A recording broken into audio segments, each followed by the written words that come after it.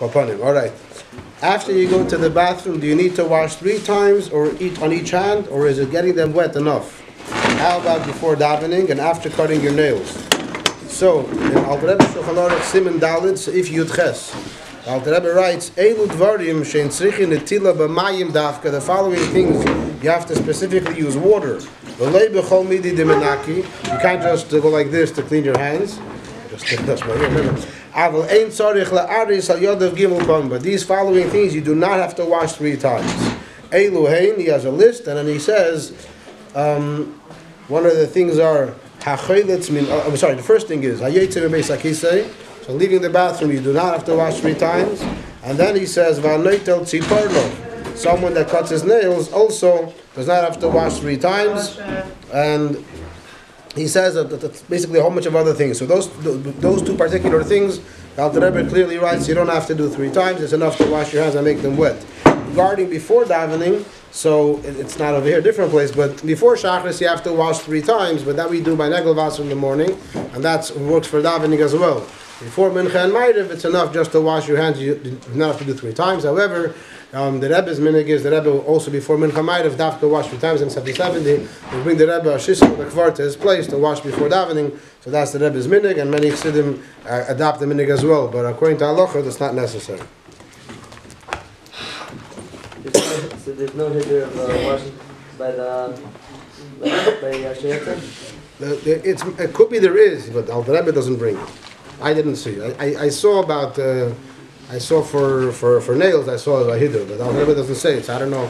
Could you explain me such a thing? But I didn't hear it. Wait, you have to make a bracha when washing your hands, just like. Well, you only make a bracha in the morning and before hametz. But you're supposed to wash other times as well. But then you don't make a bracha. Will a miscarriage have tchias hamesim? So this question was asked at Moshe Feinstein. It looks like there was a bacher that his parents, his mother miscarried many times after he was born, and his mother adopted another child. So he was wondering if is he ever going to have biological brothers? That's what seems like the question. So Reb Moshe writes to him, B'dvar she'iloscha, im nefolim yukumun ksheyovi zman tchias hamesim b'mehira. So he says, Ravina, who is a Basra, meaning he's one of the last Amiroim, that means Allah is like him, writes says in Masechta Sanhedrin, the Gemara says, Koton me'im v'seibol elam haba, Yisho shenizra. Pirush Rashi, Yisho sheniklat azera b'mei isha. The moment that there's conception, the moment that the child, since the baby begins to be formed in the mother's stomach, afilu hipila imay v'nimcha, even though the mother miscarried, yesh lo chelek la'asid, he has a chelek le'elam haba. And he brings from Ksubis as well, that the pasuk says, Nivelasi yukumun, that even Nevelas, even since the dead pieces of flesh, Kaviyachol, will come to Tchias HaMesim. The teacher's also in the Folim, he brings a few other sources for that as well. There's a Yerushalmi that also talks about it, the Gemara Yerushalmi brings a Shita as well. So that's what Moshe Paskins, that there's going to be Tchias HaMesim even for a Tinuk. At Rebbe Shulchan Aruch, maybe you can argue, but that's talking about something else, about the bris, whatever. Beikan b'koymen. Now, Kabbalah Rav Moshe has a pasuk, and that's how he paskins. So, I would say we can go by that. What's the inyan of a woman stepping on a nail? Is it halachic, kabbalistic? What are the gedorim? So, the Alter Rebbe Shulchan Aruch Reish Samech, Siman Reish Samech Seif Daled. The Alter Rebbe writes, Haserif tzipernayim chosid. Someone that burns his nails after he cuts them is a chosid. Koivron tzaddik. If you bury them in the ground, then you're a tzaddik. If you're zirkon, if you throw them on the ground, you're a rosha. Why? Because maybe a woman that's pregnant will step on it and she'll miscarry. You're allowed to throw them in a beis medrash and a similar place, a place where women don't really walk around.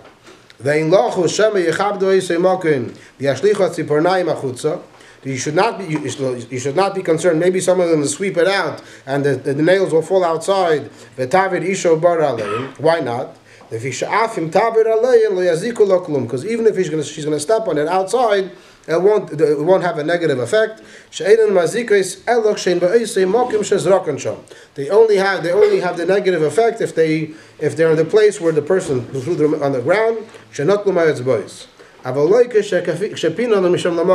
Once they were swept away, even though a woman steps on it, that does not have effect. So that's the Gedorim. The Alter Rebbe writes it in Shulchan Aruch as halacha based on the Gemara. I saw one explanation for it, but that explanation doesn't just explain this detail. The explanation that I saw is brought down that it's a gross thing to see, and a woman that's pregnant is more sensitive. So if she's going to see something that's gross, that could cause her chas v'shalom to miscarry. But according to that, then wherever it would be the same thing. But we see the halacha is not like that. That might be part of a reason. There might be other reasons of Kabbalah I didn't find. But those are the Gedorim. If you want to see inside, like I said, Siman Reish Samach Seif Dalet. Does this only apply for Yidden or just also for Goyim? I don't know. Why was Igros made? Igros Kodesh. I assume that's the question. Igros Kodesh are the Rebbe's letters. So I'm trying to find. I saw brought down, but I don't have the actual sefer Chelik Yud Beis. I couldn't find. But I saw that it says in the Mavi of Chelik Yud Beis that the Rebbe writes. I mean, the Mavi, the Manichim write, but mashma the Rebbe instructed them to write this.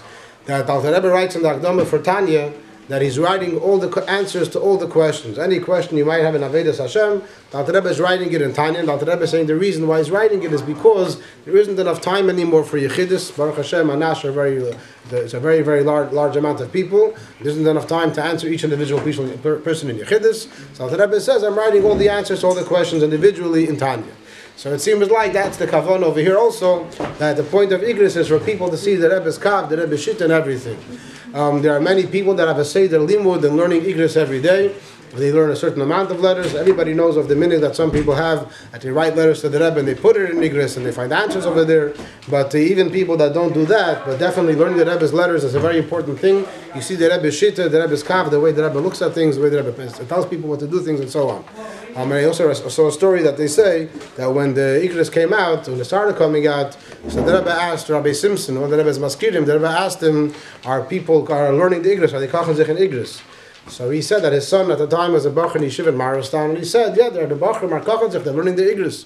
So the Rebbe said that the Bachrim, I understand, what about the younger light? Like I want all the Siddim, in other words, to be learning the letters. So the Rebbe encourages, and it's for sure Kedai, and the Pashas is to teach us the Rebbe Shitta what to do. There are people that are going to tell you that the purpose of the Igros is because of today, after Gimel Tammuz, that since today we can't get actual answers from the Rebbe, so therefore the Rebbe prepared it from before. That's irrigation that people say, could be not, I don't know. But this is the simple explanation what the Rebbe, what seems like the Rebbe instructed people to write. English. We have some English Igros in the other room. I think there's only 5 volumes as far as I know. Maybe there's more already by now. Oh, 6 already, yeah. There's 6. That's only 6, that's it. No, there's 2 things. Those are the ones that were wrote in English originally, but there's other ones that have that they translated. Okay, so there you go.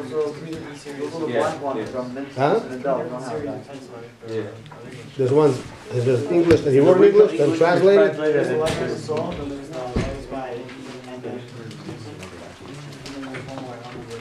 And I'm pretty sure there's also Igros translated into original Hebrew translated. Yeah. So the kids, if you want, you can figure it out. There's enough going around there to find different Igros.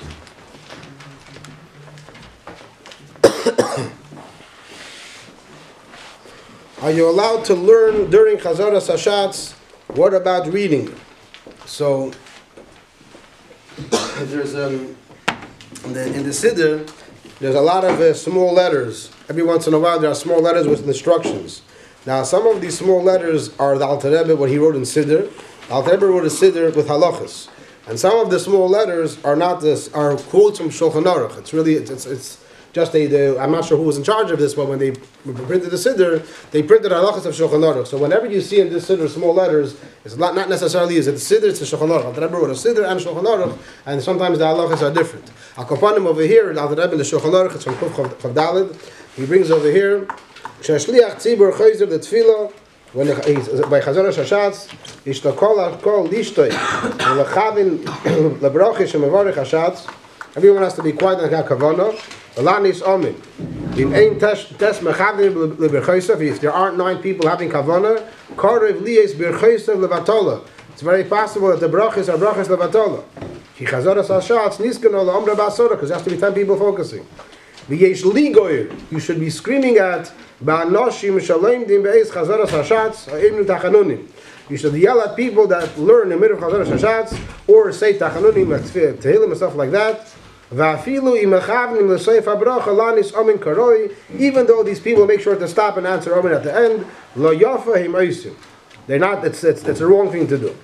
So that's what Rabbi Shulchan Aruch. But in the Piskei Teshuvos they bring over here that there's a Divrei Rameh Mipano, one of the Achreinim of Teshuvos. He writes, he's Melamed Schus on those that are not so careful and learn by Chazaras Hashatz. He says, most people are not as careful, and he brings over here. He says, So Kitzer, he's a little bit melamed schus on it. So kaponim lachatchila definitely not to. But Peil Mamish, a lot of people are not so careful. My father told me when he was a bacher by the Rebbe, they saw the Rebbe would once in a while also open up a chumash or something in the middle of Chazaras Hashatz. In those cases, that wasn't davening in the minyan, no? No, when he was davening, the Rebbe wouldn't have the minyan, the Rebbe wouldn't come out. What? When the Rebbe wouldn't. Sometimes that would come out. No, not what I'm talking about. The Rebbe would daven with the minyan, and then he would look at Chazaras Hashatz and the Sefer. But the Kabbalim is lachatchila is not the wrong thing. Obviously, compared to the Rebbe, not compared to the Rebbe, it's all discussion. But Kabbalim is that you see that Rameh Mipano brings lachatchila that it's obviously better not to, but you should be melamed schus on those people that are doing it. And also 770, there's a lot of people there, so like. Yeah, but he writes in Shulchan Aruch, I didn't read the whole thing. He says every person should consider himself to be one of the 9, not to say there's other people besides. Yeah, but like 770, there's a lot of people there. That's not what he says. I don't know. Different question. If someone actually they're learning something during first shot. What should you do? Should you yell at him? Yeah. Huh? No. He brings over here to have to hire a person, a big, strong guy, to go around yelling at everybody. That's what he says. Yishleman is ish chazok bal zroya, a strong person with a strong arm. The Yirei Shamayim. Sheyitnu biyodei shevet moishel. This is more for people speaking Bechlal. Have a stick and go around and punish whoever talks in the middle of Chazaras Hashatz. Many years ago in Postville, there was when there was only one show, so there was a yid that he was very into making everyone quiet. Unfortunately, it had the opposite results. So derech all these things don't really work. What you actually do? What should you do? You should make sure that you pay attention and listen and focus. Cloud, that everyone should take care of themselves. That's the most important thing. If someone older is learning something, should you tell them to stop? If someone's older, learning something, You can ask him this halacha. You can ask him. In the past, when I once in a while look in the Sefer Chazaras Hashatz, there used to be a klutz of bacher that used to always find to give me musar. So then I looked into the Sefer, I got like 20 questions in the Q&A. Are you allowed to look at Chazaras Hashatz? How can you look? Whatever, just do. So you can do the same thing if you want. If you see me some older person, just send him a letter in the mail and tell him that you learned halacha. That's what's my advice: mix out. Take care of yourself. Next question: are we allowed to eat from Starbucks? I'm not sure if the question is eat or drink. I mean, eating in Starbucks, most of the food in Starbucks is not kosher. Regarding the drinking from Starbucks, I assume that's the question. So the coffee from Starbucks, so that's a big shaila b'chlal regarding coffee. I assume the question is drinking coffee. Anybody who wrote the question wants to volunteer? That was the question? Mistama. Yeah, you can assume so, right? Okay, I'll assume that the question was drinking coffee from Starbucks. That's what I assume. So, again, eating, most of the food is not kosher, it's not a shayla b'chlal. Regarding the drinking, so it all depends on, there's a number of shaylas. There's a shayla regarding the kelim. It says, if they have a kli which only makes pure coffee, it doesn't make anything else, no flavors and no milk and no anything else. And that kli itself is clean. Some of them have fancy machines that have self-clean. You don't have to put them in a dishwasher. There's a system with hot water, with soap, cleans itself out, and nothing else goes in over there. That's one situation. Then there are cases where the machines are put into a dishwasher together with other kelim and together with other not kosher foods. Obviously, then that's an issue. So if the machine goes into dishwashers with other kelim, or if the machine has flavors or milk, then we're not going to use it at all. That's way from clothing. If it's taka clean and self-clean 100%, so then when it comes to coffee, so there's a shaila if the coffee has to be bishul yisrael or not. Coffee that was brewed by a goy is not considered bishul akum. Is there a need for it to be brewed by a yid? So there's the rule. I'm in the middle of talking, no? Aren't I? So there's a rule by bishul, and the rule is that a food that is not served on a royal table is while Goy cooks it, you're allowed to eat it. So foods that are, for the classical example people say, if you want to argue you can, is Rice Krispies. It's if someone cooks, a Goy that makes Rice Krispies, it's that no one serves Rice Krispies at a royal table. So therefore, if the Goy, he cooked the Rice Krispies or whatever it was, popped them, however you make them, then it's not a problem of bishul. So when it comes to coffee, the question is coffee served on a royal table or not. Some people say coffee is a regular drink, it's not a royal kind of drink, and therefore coffee does not need to be bishul Yisrael, and that's how the Peskim and Halacha. The Halacha Peskim Paskin that coffee brewed by a Goy is 100% kosher. However, the Arizal writes that that the coffee that was brewed by a Goy is osur mitzad bishul akum. And therefore, according to the Arizal, if you're going to a Starbucks and buying their coffee, is forbidden because it is not kosher, even though the ingredients are 100% kosher because it was brewed by a Goy. Are you supposed to take upon yourself this chumrah? It all depends. You ask yourself. I spoke to Choshve Yidden, and some very Choshve Yidden were not makpid. They bought the coffee from these places, and some places were some people that I know are makpid, and they only brew their own coffee. Now, when you come to coffee machines and gas stations, Baruch Hashem and Postal, we travel a lot, so there's many different type of machines out there. So some of the machines, you have the coffee, you just put the spout and the coffee comes out. That means that it was brewed already before, and according to Arizal, you should not drink it. But I found some gas stations that have sophisticated machines where you have the beans that are already are roasted are inside the container. And it takes a few more extra minutes, but you press a few buttons, and then it grinds those beans, and then it brews it, then it pours hot water onto them. So in that case, you're actually brewing your own coffee. So that would be fair. The way I understand, I mean, there's no, usually those machines have nothing else besides actual beans. In that case, l'chayr it's 100%, even according to Arizal, because you are brewing your own coffee. But otherwise, you could be machmir if you want. But like I said, a lot of Choshen people are not machmir. So by quick story, One second, he asked first. Yeah? If it's the machine that does it, is there a problem? The machine does what? Like it makes coffee. Whoever, I just explained how it works. But that in most of the places, and besides what I described, usually the guy has to put in the ground beans, and he puts in the hot water, and he pours it in, and then it brews it. So he's actually brewing it. It's always through a machine. A pot is a machine also. Everything is not, no hands brewing it like this. So the guy is the one doing it, and that's the case. And then it makes me machmir. 1 second. Are you allowed to drink the coffee in Starbucks? It's sitting inside the place itself. So that's a different discussion. I think maybe that was what the Bacher meant. That's a question if people are going to see you and it's going to be a shayla of Mara's side. If you're sitting and eating there and you're from a Yid, so people might think, if he's eating, that's probably all kosher and I can eat it too. So Rabbi Furman's father-in-law was here a number of years ago, and someone asked, he did Q&A then. I asked him to do Q&A then, and he said, so he was asked that question. So he said when he was a kid, he remembers the Beis Tamas Fabrengen, and after the Beis Fabrengen, it was 2-3 in the morning, and his father was driving back from 770 to Flatbush, and he said down Utica Avenue there's a White Castle. It's a kind of it's a trefa restaurant. And he said that he remembers over there, he says, a Yid was walking into the White Castle. It's a different restaurant. And he said, as a kid, he was so shocked. And now he's older, he realized he probably went to the bathroom or get something, maybe a soda or something. But just for looking as a kid then, the mama shook him up. So the Meila mitzad that is better not to go into any kind of not kosher place to sit. The Peil Mamish today, most of the Fruma world eats and drinks Starbucks coffee. Many people, they're not makbid on Chalav Yisrael, which is a different conversation. So I don't think you're going to really do much by it. But even if you're not makbid on the Chumra of Darizal, you should be makbid, not, I would assume, not to be in the place itself, and you can buy it and walk out, but maybe the same Chumra. I don't know the answer for sure. 1 second. What about working there? What about working there? Not working as working part of the store, but people bring their computers and work there. I don't know. You asked me too many questions without preparing. I don't know. Okay, I'm sorry. You have a job in yeshiva. What are you working to work in? What did you ask? What did you ask? I said Rabbi had the same question. I asked him about this question, and he said that according to who it was, but you can't eat there. He said it's an issue of Marseille. Amar Sain, someone said. What? Amar Sain, he said it's a problem. So you Oh, use yeah, coffee. I wasn't sure exactly what it is, but he's like, There's such a thing, but I never saw anybody using it practically la halacha.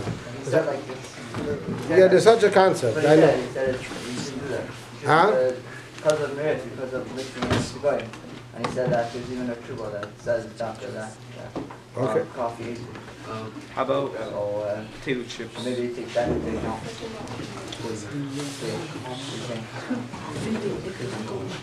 Yeah? Is there a concept regarding like the cleaning and big cleaning that if it's for a guy that's doing it for like he's not having that for another kid, but he's not having a relationship for a yid, it's okay. How about potato chips? There's a box for that. Is there a problem of working as a general staff of Marseille? Everyone's asking me new questions. The way Q&A works is you put the question in the box, and I have time to prepare. You can't stop me like that. I'm not Rabbi Zirkin, I have all the answers already. I have to go and look it up and prepare, and when I know what I'm saying, I can say it. You're embarrassing me. Just kidding. Put it into the box. If you want to know, I'll look it up. I'll look it next time. By Ma'ariv, when do we take the 3 steps forward after Shemana Esrei? See, by Ma'ariv, you're supposed, every time you daven with the minyan, or anytime you daven Shemana Esrei, actually, not without a minyan, after you do Eis Sholim, you're not supposed to go right back, you have to wait. How long do you have to wait for? So by Shachris and Mincha, you're supposed to stand in your spot till the Chazan gets the Kedusha. You're not supposed to walk around, you're not supposed to go back to your spot, till he gets the Kedusha, and then you go back to your spot. By Ma'ariv, there's no Kedusha, but the Baruch is asking till when. So there's in Shulchan Aruch, I don't see, I'm pretty sure it doesn't say anything, but in Svardim it says to wait till Omen Yesh Mirabah. After Shemana Esrei, the Chazan gets to, it says Kaddish Tiskabel. So when he gets to Omen Yesh Mirabah, that's when you're supposed to go back. And Rebbe's minhag is till Tiskabel itself. There's the Kaddish Tiskabel, or tonight, Matzah Shabbos, we had only a Chatzi Kaddish. So there are 5 Omens in the Kaddish, in the till Tiskabel. So according to Halacha, after you wait till the 3rd Omen, which is Yesh Mirabah, and the Rebbe's minhag is to wait for 2 more Omens till the Kaddish Tiskabel. What is a Zov? Mazeh Zov. Zov is a person that tumah comes out of his body. It's similar to Keri, to Zera Levatala, but it's different, meaning it's a different type of substance coming out of the person's body. It's a Masadek rice that today doesn't exist. It existed in the times of the Mishnayos and the Beis HaMikdash. And the Mashiach comes, it might come back again, but Akopanim, that's what a Zov is. Why are we not strict, careful about Yoshan, though on the contrary? So there's a famous Bach. The Bach, there's a machlokes, just to explain what Chodesh and Yoshan is for those that don't know. Chodesh and Yoshan is the tvua, the grains, wheat that grows. So whatever was harvested before Pesach, then after Pesach you're allowed to use it. Whatever was harvested after Pesach, you have to wait till next year to Zayin Nisan, the time of the Korban Omer, only then to use it. So there's a big machlokes if Yoshan applies on Chutz La'aretz or not. Some places can say that in Chutz La'aretz you have to be careful for Yoshan, and some people say you do not have to be careful for Yoshan. So the Bach, his name was, anybody? Who said? Someone said. You said it. Gvriael Sirkish, he wrote a sefer called Bayis Chodesh, and he wrote notes on the Gemara, which most Bachrim are familiar with him from his Agoyis HaBach. So he wrote a psak, he wrote a heter why Chodesh is not a Isur in Chutz La'aretz. Why it's mutter in Chutz La'aretz to eat Chodesh, you don't have to be makbid. And there's a story they say that Baal Shem Tov said that every tzaddik, when he passes away, he has to go through Gehenna. He wasn't Elam Hazeh, so he walks through Gehenna. And if it's a big tzaddik, so they turn off Gehenna when he walks through. He shouldn't suffer. So the Bach, because he saved so many people from the Aveira of Chodesh by him with the koyach of his psak, he made Chodesh mutter. So before he passed away, 40 days before he passed away, they already turned off Gehenna. So this way, when he should walk through 40 days later, it should be so much not cool. So much not hot, so much colder. So that was the big heter of the Bach. The Rebbe spoke about it by Fabrenga once, and the Rebbe from the Rebbe was mashma that the Chabad were not makbid. The Rebbe said that the Rebbe made it sound like people are not makbid on it, and it's not a chumrah that you want to find, but it wasn't like a big deal. Mitzad Sheni, there were G'dei Yisrael that were definitely makbid, and lately, the past maybe 15, 20, 30 years, it started becoming popular in America also. For whatever reason, it's became, I guess, easier. So today you see many of the Hamish Chedim, they say on them Yoshon, they say that it's special, it was all, it's no problem of Chodesh. So I guess if it's easy to be makbid, and Adarab, Abachar one year he wanted to be makbid, he told me he wants to go now to Walmart, and to know Chodesh and Yoshon, you have to know all the pratim of the harvest and what it is. He wanted to go and buy a van full of flowers, he should be able to buy for the whole year. He asked me if it makes sense. So do what you want. But when based on the Rebbe's Sikh was mashma that it's not such a big deal. It's a nice chumrah, but it's not one of the first chumras to take up on. 1 second, yeah? Yeah? Not b'dafka that we're like machmir, but specifically machmir. Now, like Dafka not to eat chodesh? Yeah. No, no, I'm saying the other way. to eat yoshin. Yeah. Wait a minute, we're No, not no, so even- to not take upon Yeah. ourselves the chumrah. Yeah. Same. So that's what I also thought once. That's what I remembered. But then people told me differently, so I didn't want to say that. But now that you're saying that, I heard that too. That's what I remember. But it's mashma that is not so. That it's if you want to be machmir, then you Did machmir. you ever say anything talked about that? Or The way I remember the sikha being quoted to me the first time was that Rebbe was saying that the Rebbe was kiviyachol not making fun, but the Rebbe was like saying it doesn't make sense the chumrah. And then afterwards, then I looked it up, and then people told me again. Then I saw there was mashma. The Rebbe was more saying like, no, it's a chumrah, but it's not. Most people are not. That was like more saying it casually. Like most people are not machmir on it. It's like not a big deal. That's what I didn't look it up now again, so I can't tell you now. I'm famous. You want to come afterwards? Yeah. This is talking about from Chosars to eating in Chosars, or is it talking about from Eretz Yisrael and eating in? No, this is talking about the grains of chutzlaritz. Oh, but if you have like grains of... Then I have to be after that. I don't know. Please. Should there be more emphasis on Sefer HaSichos than Lekutei Sichos? Every person has his geschmack in Torah which he likes more. I personally have more of a geschmack in Lekutei Sichos than Sefer HaSichos. Some people have a more geschmack in Sefer HaSichos than Lekutei Sichos. That's a different style. It's all Kodesh Kadoshim. It's all the Rebbe's Torah, and every person has what they like. I don't see a svara why to be makbid in one more than the other. I see a tam. It's a definitely different style. I would understand people that enjoy more Sefer HaSichos, and I understand myself why I enjoy more Lekutei Sichos. But I don't think there is a dogish. You should learn everything, versteht sich, but I don't see why one more than the other. why do you enjoy? What? Why do you enjoy? It's a different style. It's more inyanim. It's not just the dates and the parsha. It's more taking each and you're explaining inyam b'fnei atzma. It's more of it's more of a shir than a fabrengen, if you will. Yeah. What about the non-basic? We had this already. That's special. Shivas.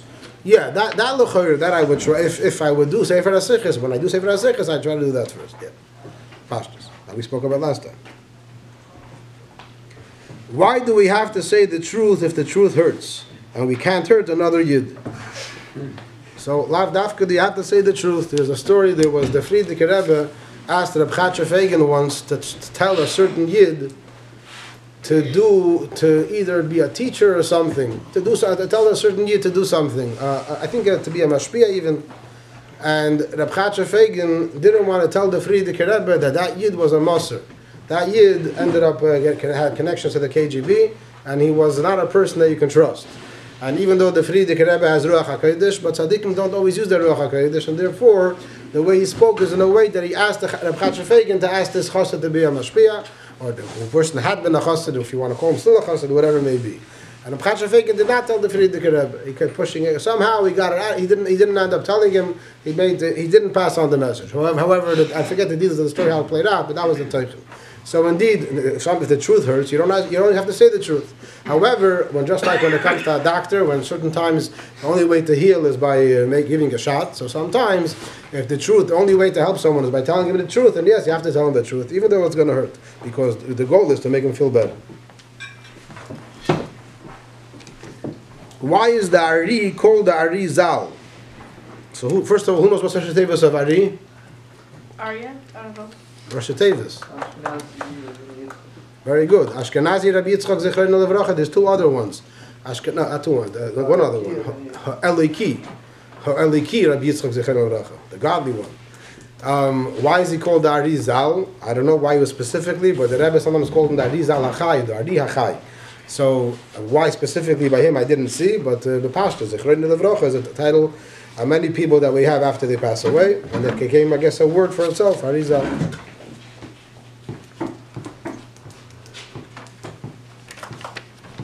If the main reason that you can't bet is because of a smachta, and the Mishnah Kuvdal Damadal sounds like if it's something in your control, it's not a smachta, then would getting a skill-based game that you are playing be considered an asmachta?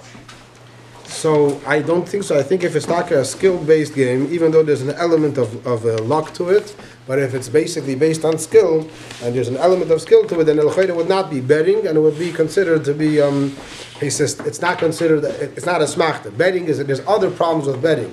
Other problems with betting are smichas das, you hope you're going to get your money, and so on. There's also a problem of yesh v'kronis, people that are wasting their time.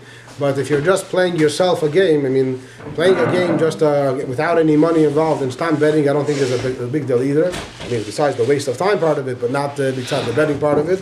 But if it's a real game versus other people with money, so even with skills, so for example, it talks about, not mamish, but the concept of racing for money. So even over there, there's an issue. So when you're doing it for money, there's always a problem, even though you think you have the better skill.